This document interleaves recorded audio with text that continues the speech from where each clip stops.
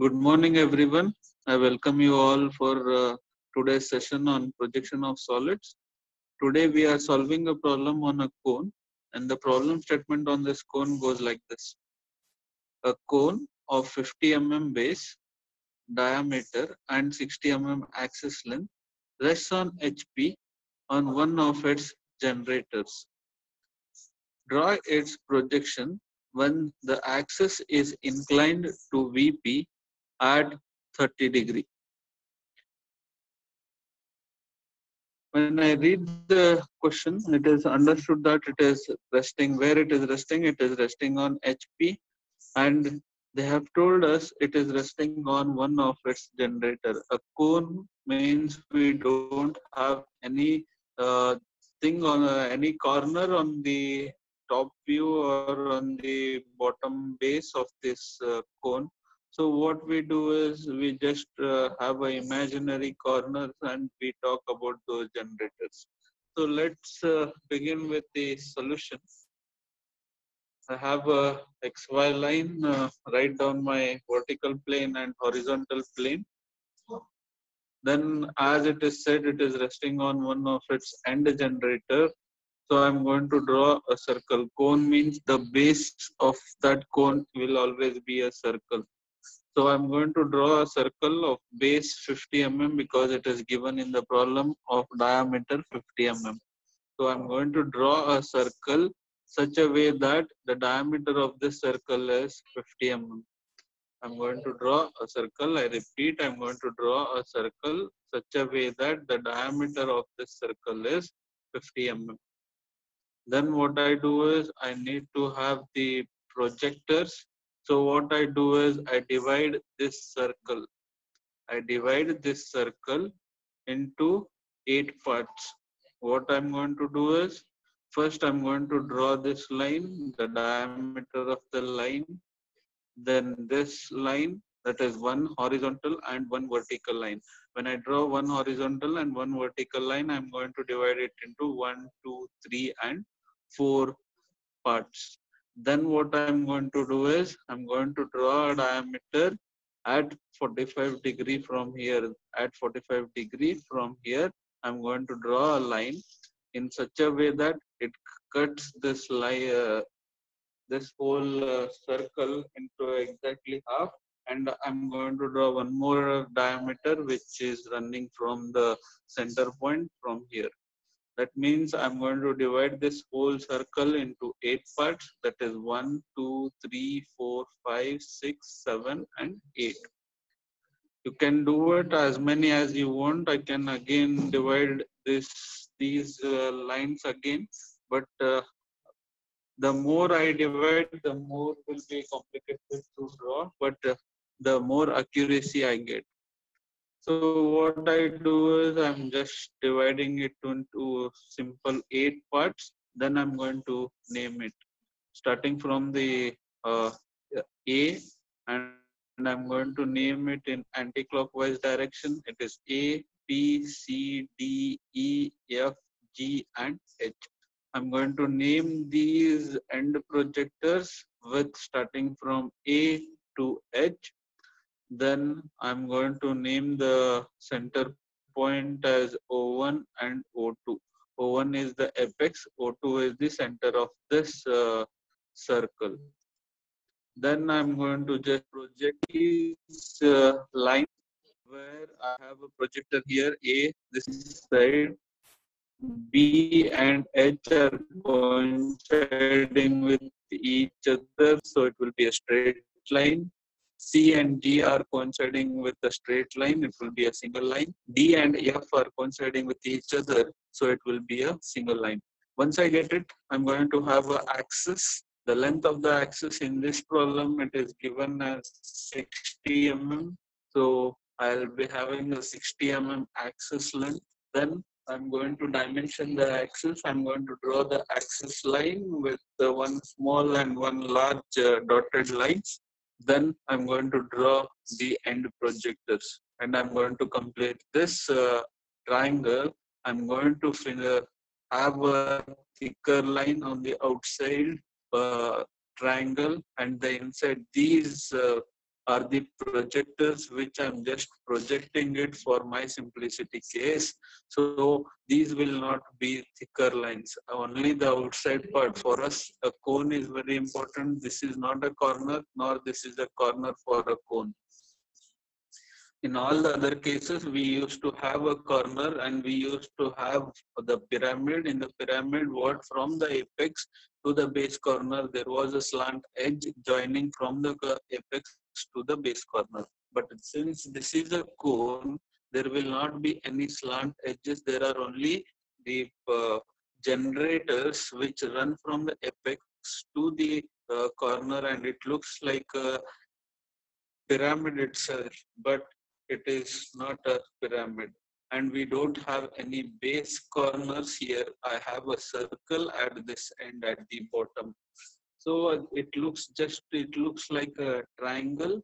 And this triangle, again, I'm going to name it, where A dash it is visible, B dash is visible, C dash is visible, D dash is visible, and E dash is visible.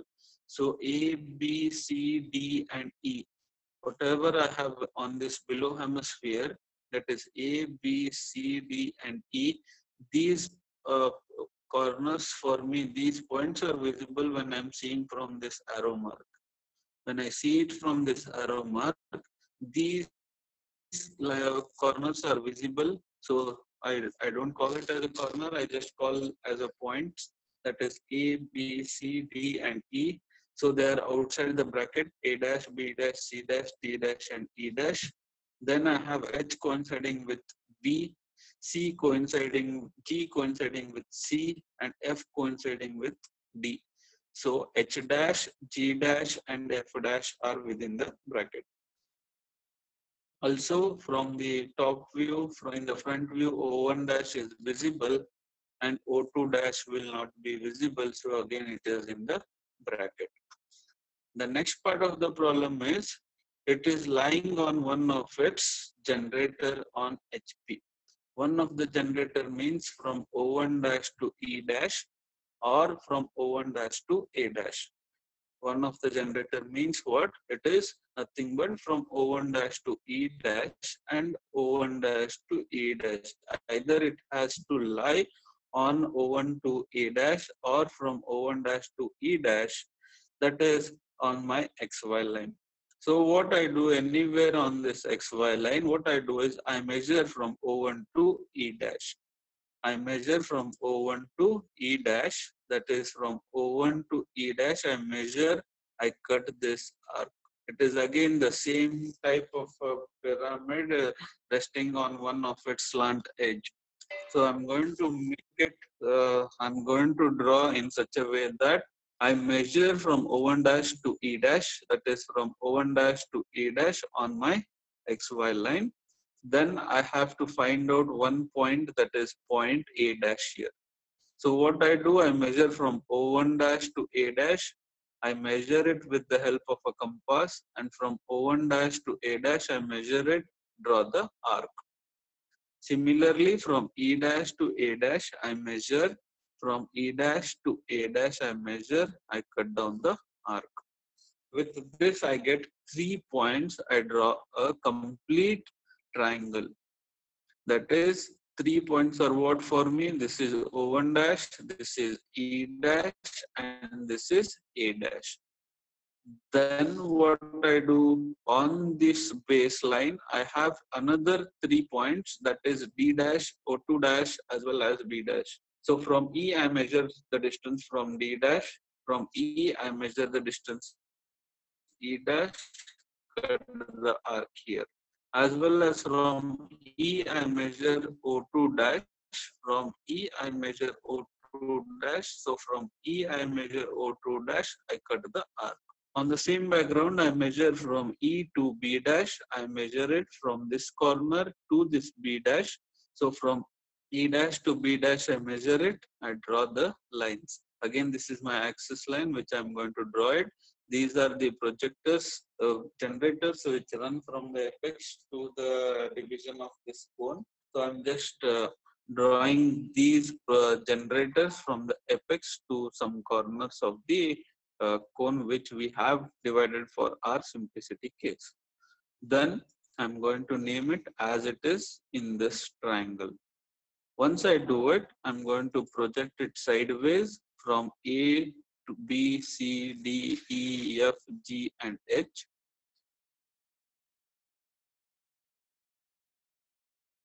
Then I'm going to project it from the upwards, that is A dash, B dash, C dash, D dash, and E dash. Along with that, F dash, G dash, and H dash. When I have A from here and A coming from here, then I have B coming from here and B coming from this end, then C from this end, C from this end. These are the points which are coinciding from the projections of the sideways and the bottom ways. Once I get it, I'm going to name these points, that is A, B, C, D, E, F, G, and H.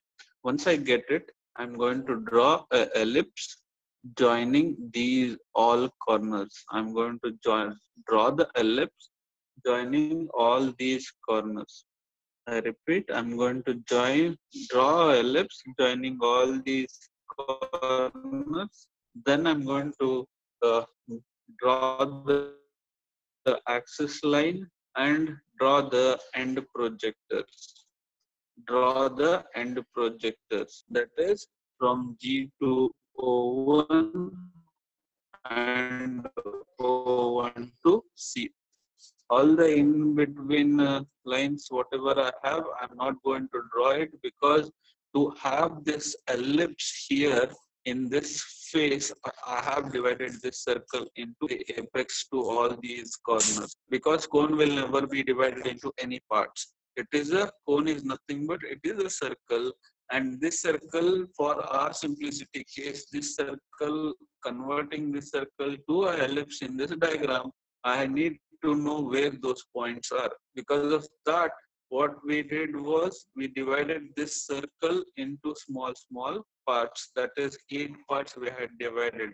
And I have got a ellipse in this case. And I'm going to join only the end projectors, whatever it is outside parts.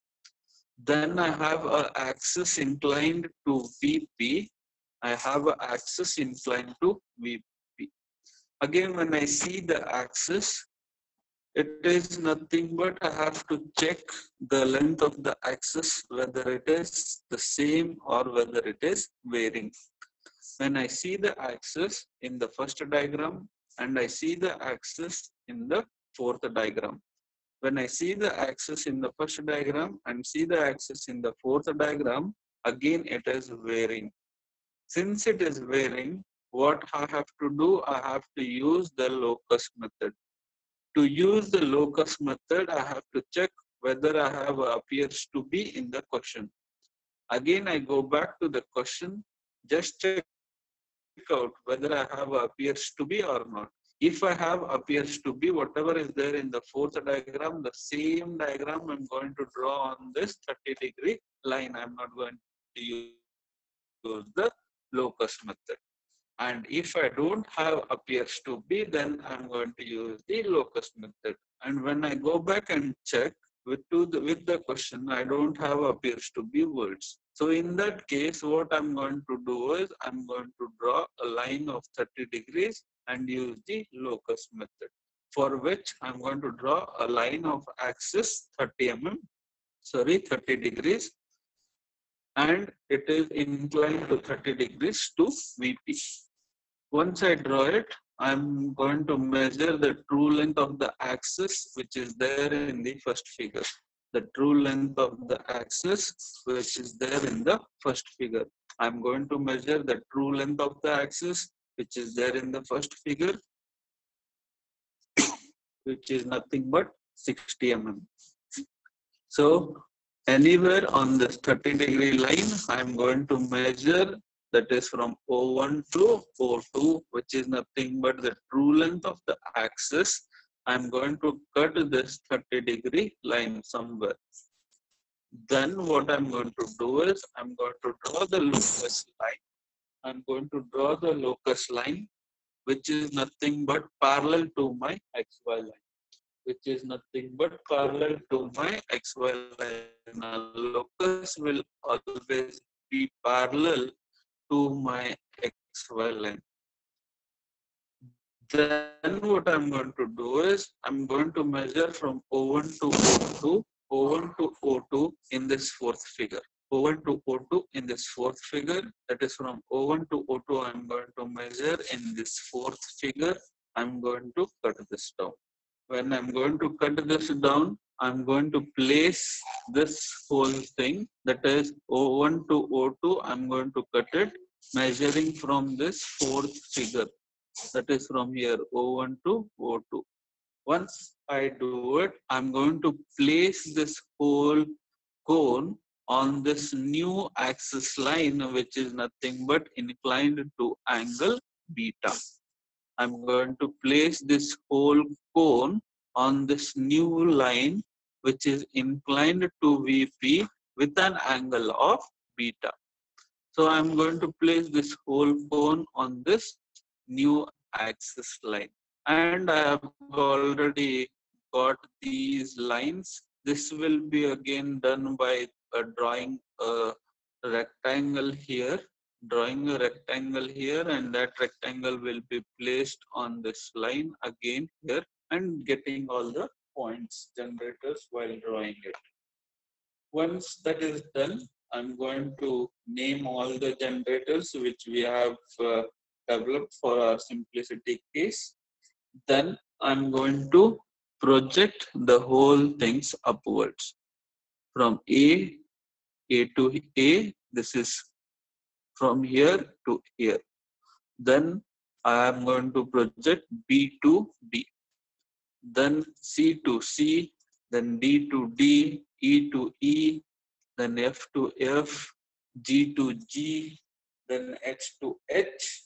And I have got all the projectors. I'm going to join it with the arcs, and it will be a ellipse again. I'm going to join this ellipse again, and it will look like a ellipse again. I'm going to join all these end projectors. Then I'm going to project O1 to O1 as well as O2 to O2. Then I'm going to draw the axis line, and I'm going to join the end projectors. End projectors are nothing but drawing a tangent to this ellipse. I'm going to just draw a tangent to this ellipse, that is from this end to this end. Once I do it, this is all about my problem which we have done.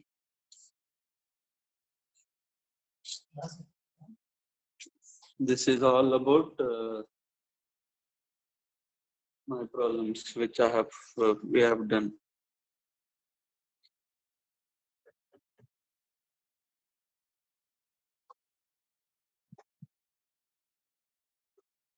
Anybody have any doubts in this problem?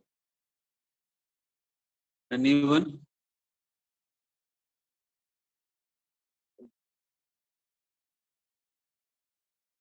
Okay, then let's proceed to the next problem.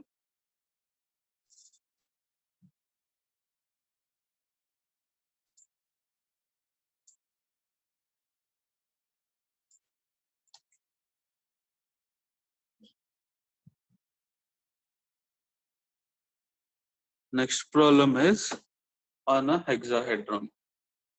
Next problem is a hexahedron. Hexahedron is nothing but it is a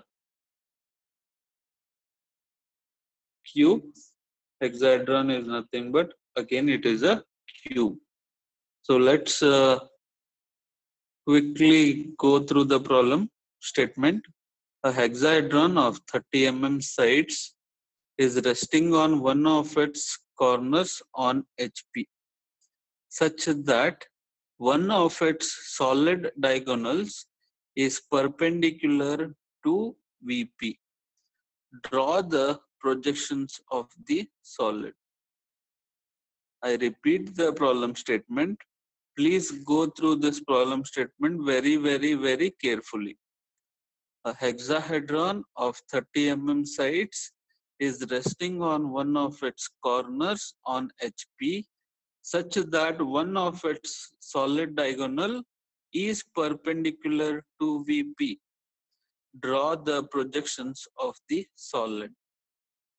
It is one of the peculiar problem where the second phase of the problem and the third phase of the problem, they have not given any inclinations with respect to VP and HP. There is no angle given in this problem, as well as they have told it is a hexahedron. When I understand it is a hexahedron it is nothing but it is a cube.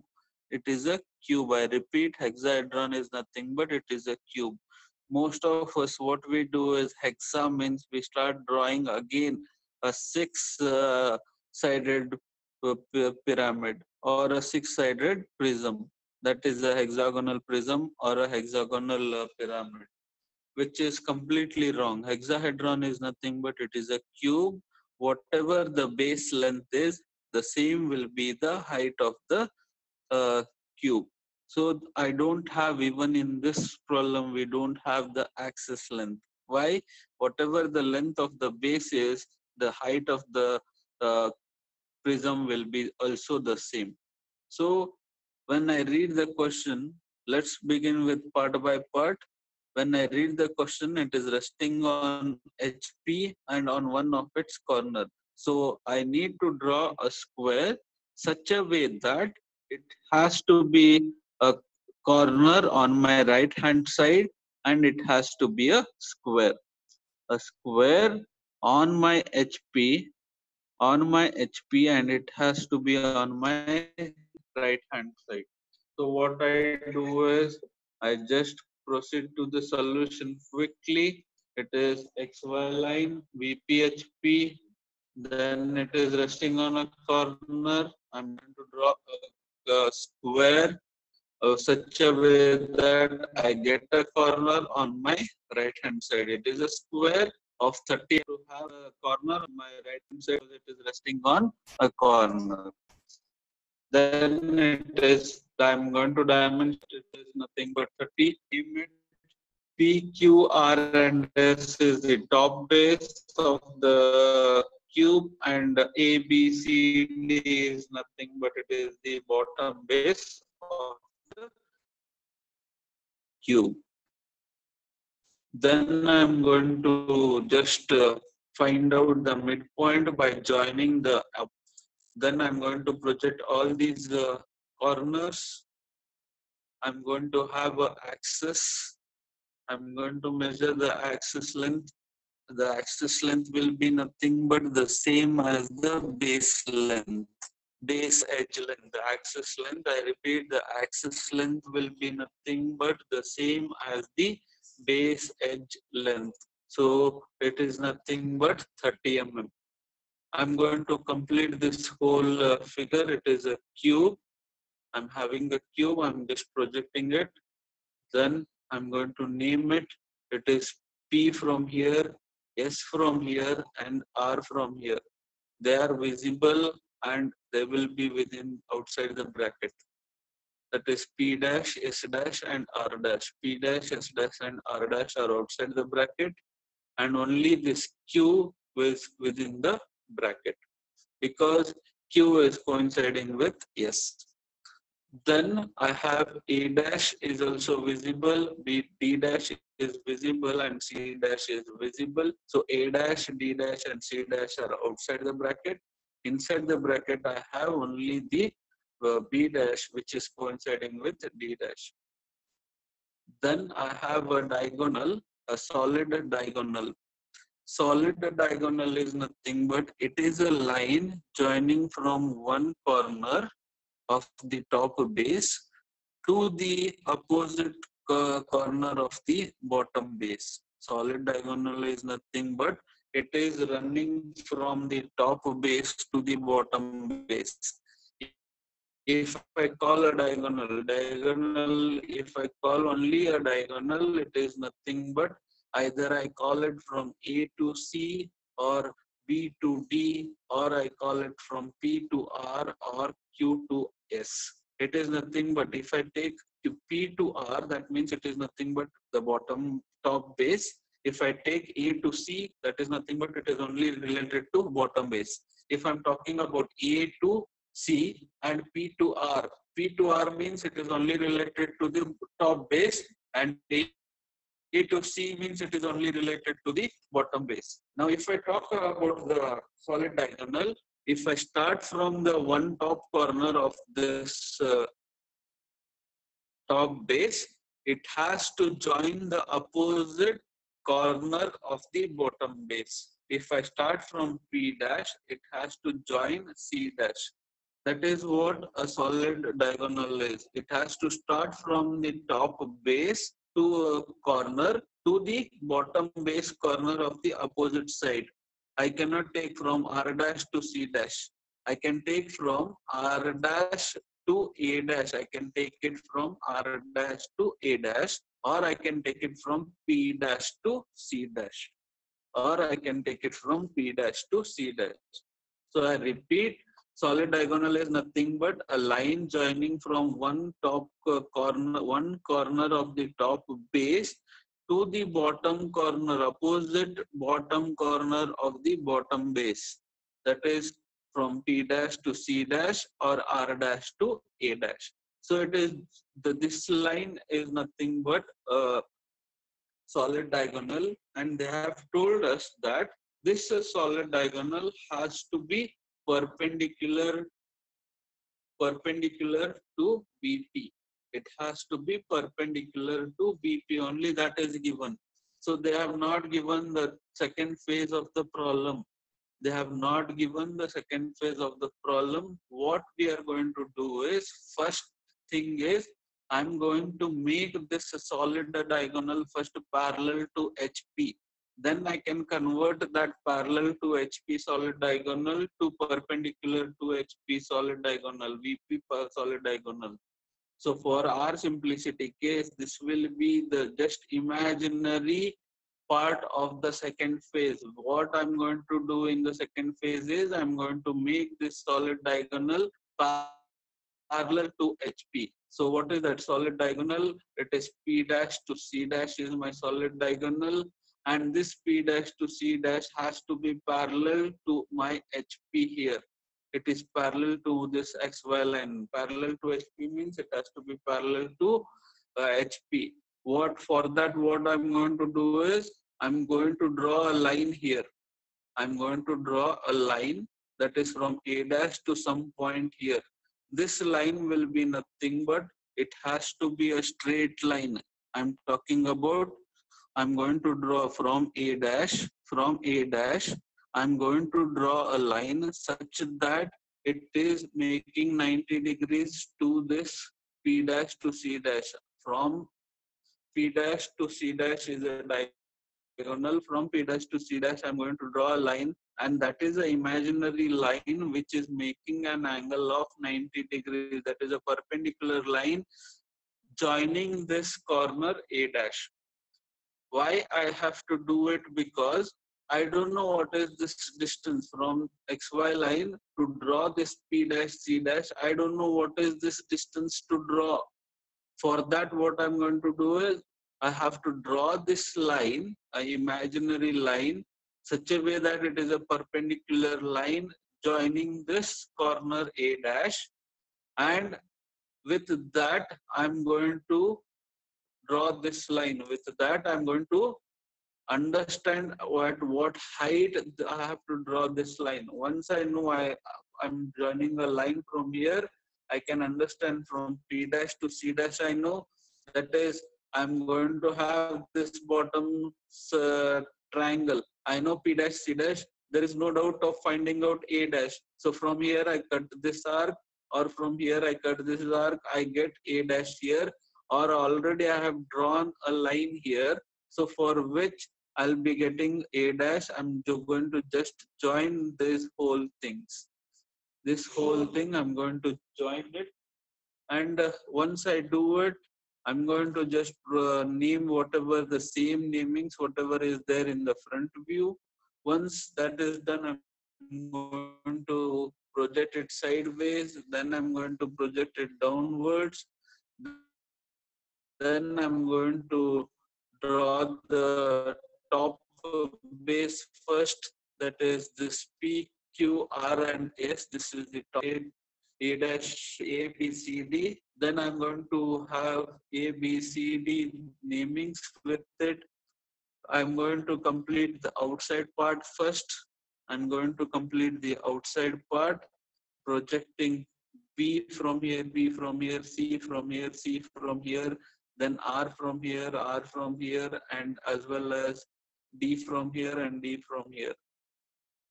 I have inner A coming from this corner and A coming from this corner.